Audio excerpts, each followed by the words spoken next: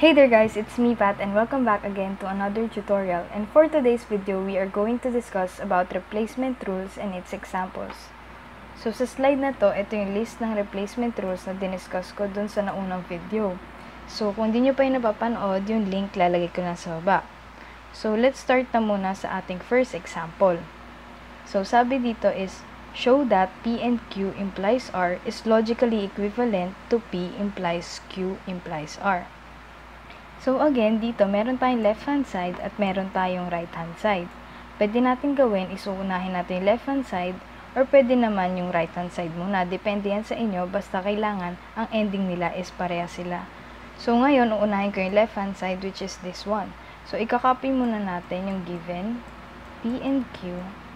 So P and Q implies R. Pupuntahin natin siya dito sa right hand side na ganito.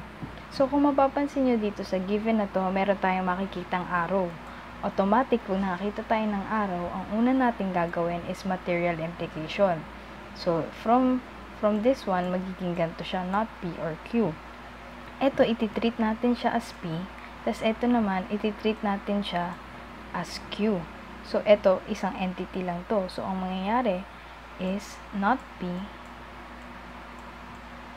and Q. Or R. Ang ginawa natin dito is material implication. Next naman is, kung mapapansin nyo sa right hand side, yung Q and R ay naging magkagrupo. So, ibig sabihin, kailangan nila maghiwa-hiwalay. So, ang pwede natin gawin is i-distribute to, yung negation na yan. Ang mangyayari dyan is De Morgan's rule. So, bale, pag De Morgan's natin, ito siya. Ayan. So, magiging not P or not Q, magka-group pa din sila, or R. Ayan. Ayan siya guys. De Morgan's.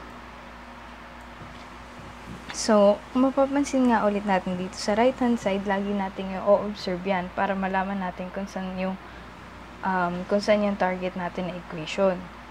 Magka-group yung Q and R. So, ang pwede natin gawin, since pareha sila na operators, ang gagawin natin is associativity or association. Ito naman siya. Pareha sila na operators. Ayan. So, not P or not Q or R. So, ayan. Associativity. Ngayon, yung groupings nila pare-parehas na. P, Q, and R. Ayan. Pero, alam natin dito sa inner part is, alam natin yung form na to. Familiar tayo dito sa form na to. Which is, again, material implication. Ayan, not Q or R. Parang parehas lang siya dito sa form. So, pwede natin gawin is Q implies R. So, ikakopy lang ulit natin to. Don't forget the parentheses as always, guys. Tapos, after nyan, alam natin na familiar tayo sa form na ganito, diba? Ito again is material implication. Ito yung not P. Ito yung not P. Ayan yun. Tapos may or, which is ito. Tapos yung Q, ito yung buong entity na to. Titreat natin siya as 1. So, pag ginawa natin material implication, magiging P implies Q implies R.